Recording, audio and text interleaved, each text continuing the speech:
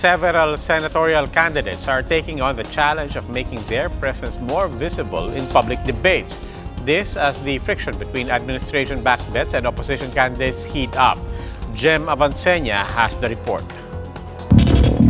Opposition slate Otso Diretso brought their campaign to Bacolod before the start of the long weekend. However, they were not complete. Marojas as well as Bam Aquino and Romy Macalintal were not able to join the sortie. The group held a dialogue with the urban poor in the area.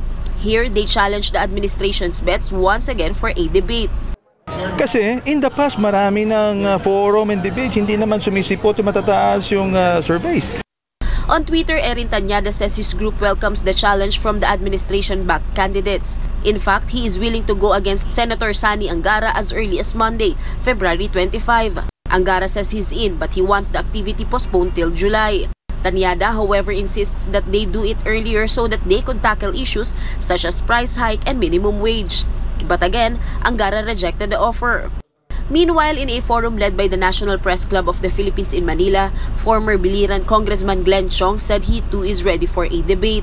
Naghahamon ang Otso Diretso ng public debate? Yes, anytime. Ready ako. Umarap. Former Senator Jinggoy Estrada, on the other hand, took his campaign to Marawi. He insisted that he harbors no ill feelings towards President Duterte for not endorsing him. With or without his endorsement, I will still support his administration. Okay. And my support will never diminish.